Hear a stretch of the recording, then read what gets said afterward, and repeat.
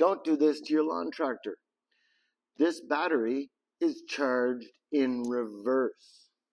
The customer brought this battery into the store that was dead. He needed a new battery for his lawn tractor. We sold him this one. He went home, he put it in. Everything was fine. It was working okay. And then he left the key on. It was completely depleted to zero.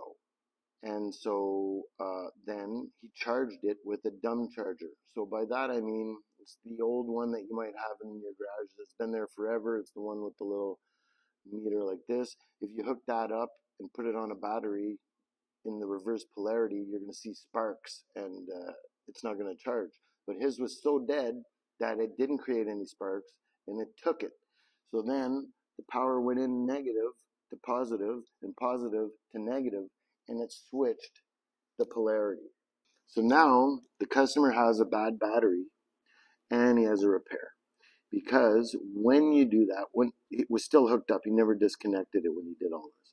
So then when it was fully charged and he went to start it, it damaged the diode in his wiring harness. There's other things that this could damage. It could damage the electronics, and on some John Deeres especially, there's electronics in the dash and stuff like that. It can blow all these things. It can result in an expensive repair, something so simple. So you can see here on the multimeter, we have positive hookup, positive, negatives on negative, and we've got negative 12.2 volts.